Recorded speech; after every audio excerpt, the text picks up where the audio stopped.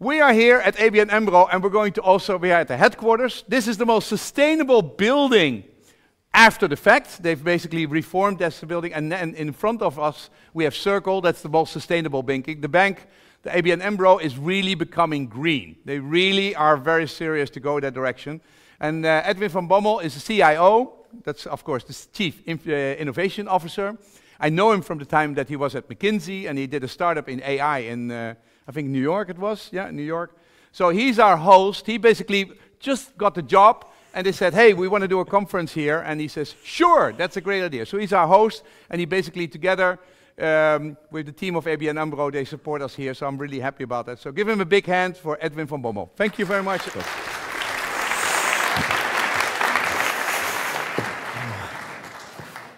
Good. Welcome, everyone. Is there also a blockchain to do a time warp so that we can set back the time a bit, or that's?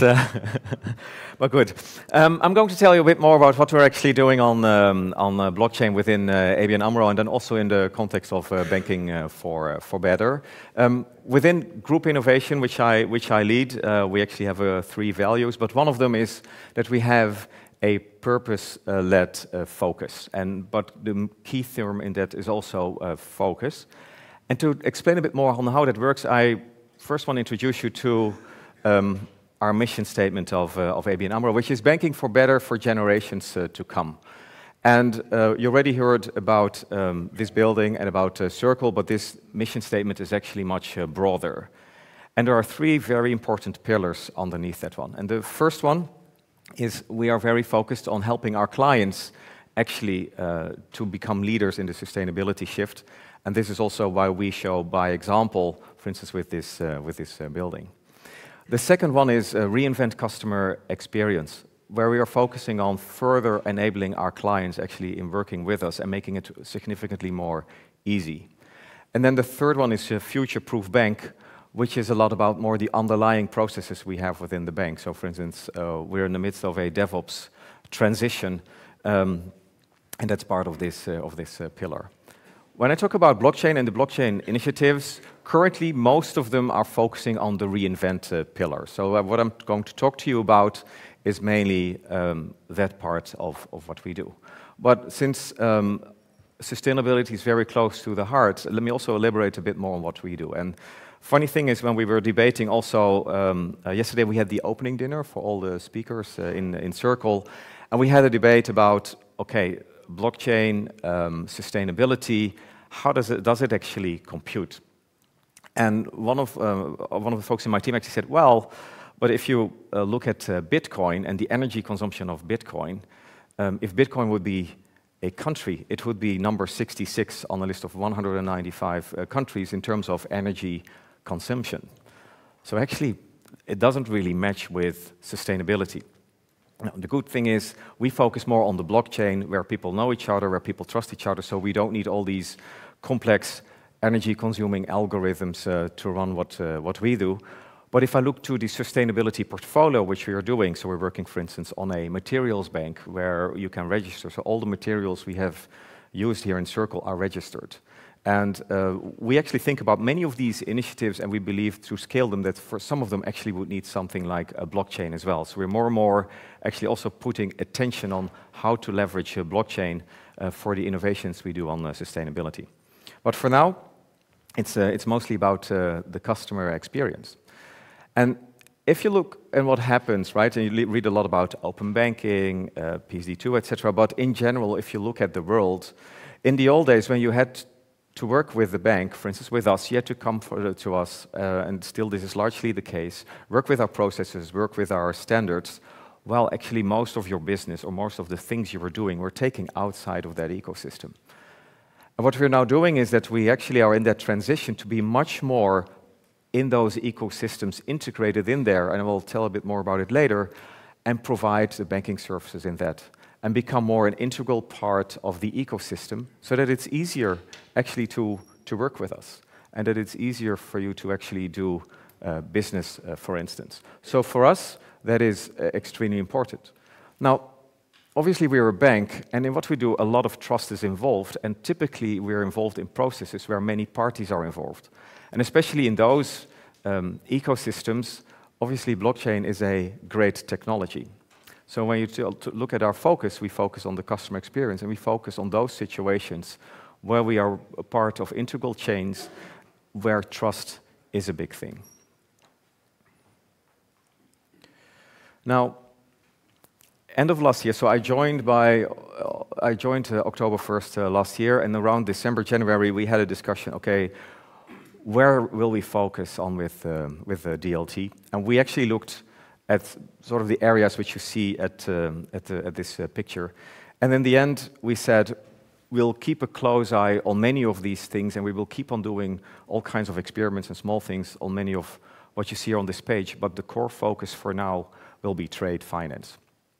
And why is that? Logic is extremely simple. First of all, we're one of the global leaders in trade finance. It's an important business line, and we are a leader, so we can also there really create a movement.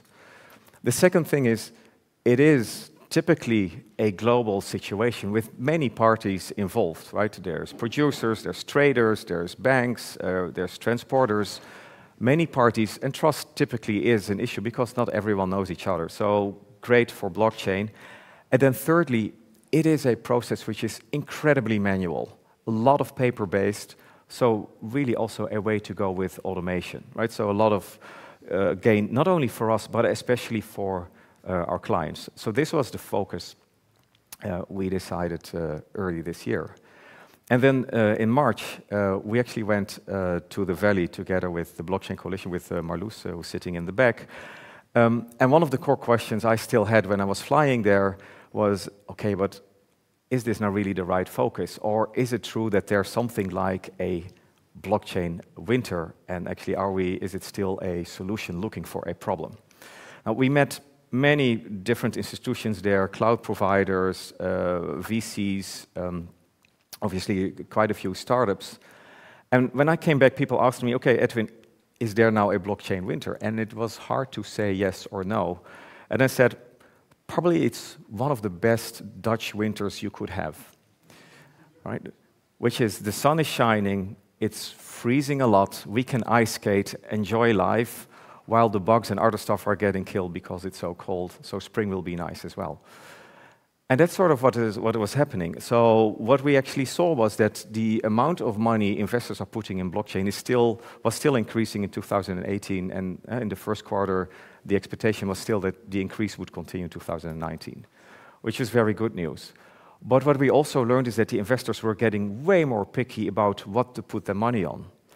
So a lot of the investments in all kinds of crazy things which were not scalable or just stupid ideas, actually the money was retracted from that and being put much more focused on things like still crypto and tokenization, a lot of trade. I met a lot of investors actually who are focusing on trade, and with identity also coming up, right? So from that perspective, not really a winter, but just a major refocus where actually this area was one of the things which was picked there as well. So what I said, we focus on more areas, but this is the core for us, and this is when you talk about production, this is the stuff we want to bring into production. And we have Deliver, which is focusing more on the container trade, and then VAC Congo, which is focusing on commodity trade, where VAC is more the platform for the oil, and then Congo is the platform more for the trade finance products. And we work really here in ecosystems. So on Deliver, it's with the Port of Rotterdam or with Samsung Logistics. And in VAC Congo, you have the oil majors like Shell, Chevron, BP, all the major banks here from Holland, but also BNP and Citibank, for instance. And I'm not going to tell much more in detail about these because in the spirit of partnership and in the spirit of ecosystem, actually our partners will talk about this. And that makes me very proud because I think this is sort of the way it should be. That we actually work together and we can all present and represent these initiatives. So I'm very actually proud to have Deliver, VAC and Congo all here on this stage. So taking a step back, for us, blockchain is very important. For us, blockchain, we really try to focus for now on customer experience and within that a lot on trade. I expect that sustainability will be the next thing we're actually going to look at. And I wish you all a very great conference for today. Thank you.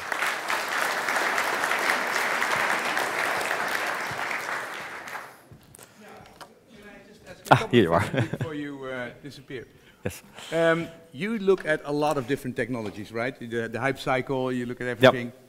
What phase is the technology? What phase is the tools? And what phase are the institutions? Because you do complex things with blockchain.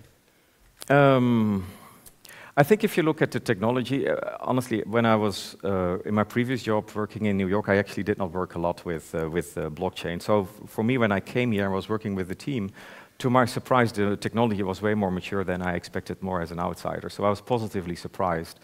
And if you look, for instance, at the speed we could set up, for instance, Deliver and also Vakt, that was for me a positive surprise. And it's partially the technology, but I also am a strong believer in the type of technological people who are working on the technology, because they're very network-oriented, they're very collaborative-oriented, Yeah, which culture, brings the culture around this world, technology is actually awesome. So that is for me, I think, where I stand.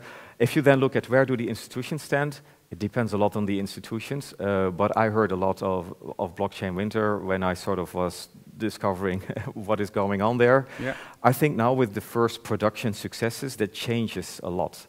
And if I also compare that to AI, when I started in AI, it was very early, and as soon as you have the first public statements on impact, like you just showed with Ping An, like you will hear now, Yeah. I think that mindset can change quite fast. People are just looking for, is it working? Is there a business case, right? And is it stable? Okay. We have some question from the audience. What about KYC and AML? You know, we just talked about the 2% of the 2% of the 2% in the current world.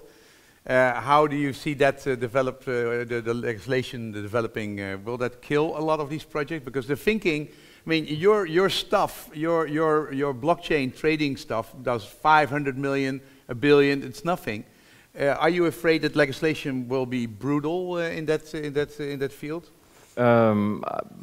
I think also the regulators are currently seeing the shift which is happening, and right, they're also, I think, in discussions, for instance, a lot with us to see, okay, what can we do and can we not do? So for now, it's actually quite a good dialogue, and I think it's actually fine to be also careful, because there's certainly also quite a few risks. Secondly, if you look at the KYC and these other things, yeah. Honestly, the 2% of 2% of 2% of 2%, right? It is a lot of manual work and a lot of work. Where the major relief will come from, if it's AI or blockchain, probably it's a combination of the two. I guess where the solution must lie. Okay. Yeah. I have a lot more questions, because this guy is really interesting. He worked at McKinsey, then he worked at a startup. Now he's doing the innovation at a bank. I mean, it's really. And I think ABN AMRO is really accelerating in terms of new projects. It's really, I mean, there is a whole new dynamic, and you work together with lots of different companies, small companies, big companies. Is it a big change to go from a startup and then huge McKinsey and then startup and then here at a bank? Yeah, for me actually the biggest change was to work more from a New York culture again into the Dutch culture, and then I worked in McKinsey for 16 years mainly in banking, so I was actually quite used to banking culture. It was more settling back here in the country was a bigger thing. Actually. Okay. Yeah. Edwin, thank you very much for supporting it. Welcome. Give him a big hand. Thank you. If you have questions for him,